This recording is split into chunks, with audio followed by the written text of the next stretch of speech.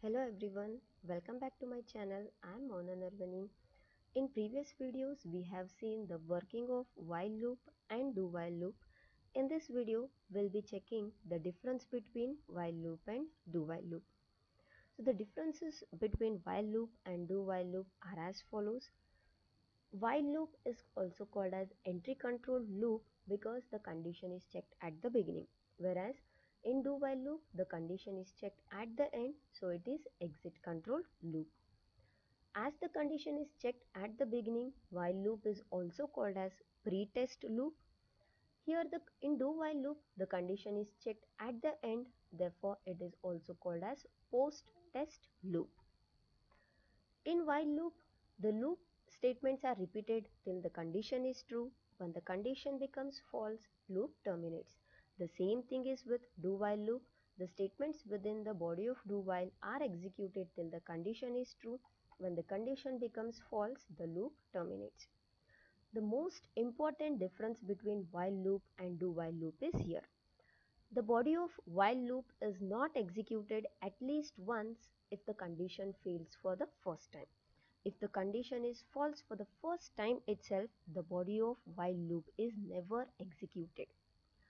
Whereas in do while, the body of do while loop is executed at least once if the condition fails for the first time. Even though the condition fails for the first time, the body of do while is executed minimum one time.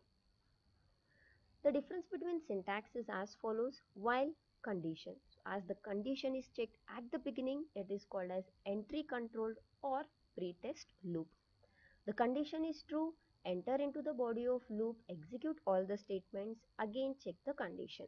So this process, checking the condition, executing the statements within the body of loop continues till the condition is true.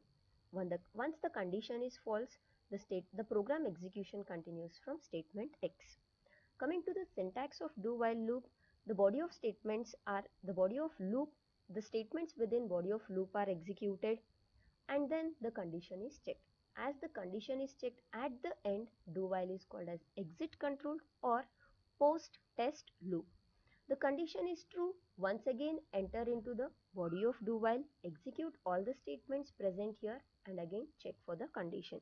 So this continues till the condition is true. Once the condition is false, the program execution continues from statement X.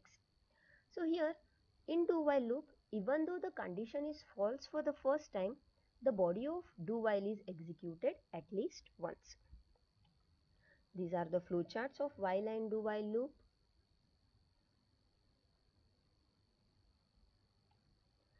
These are the examples for while and do while loop.